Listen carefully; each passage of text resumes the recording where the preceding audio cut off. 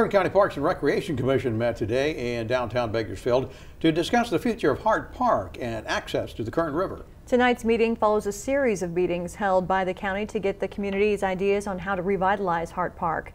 Eyewitness News reporter Lexi Wilson has the update. Lexi? Dave Rochelle, Hart Park continues to be a topic of discussion here in Kern County.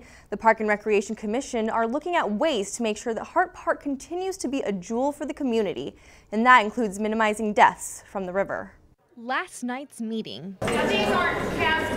had a large outcome of more than 100 people who are passionate about the proposed improvements to Hart Park. The commission told me that they intend to do what the public wants, and now it's up to on how we make the public's vision come true. Right now, the Kern River is open to the public, but with the recent deaths this past year, the Commission and Board of Supervisors are discussing ways they might limit access to the river.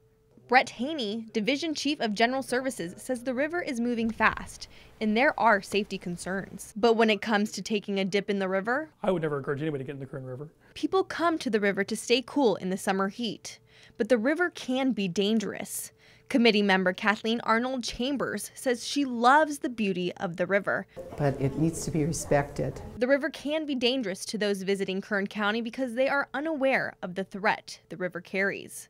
The committee says the possible signage might decrease the number of deaths the river takes. How to keep this a wonderful place for families and children. The board plans to continue the discussion on ways to improve Hart Park and keep deaths from the river at a minimum. Be a good place. We want it to be a safe place. We want it to be a place that people want to come to.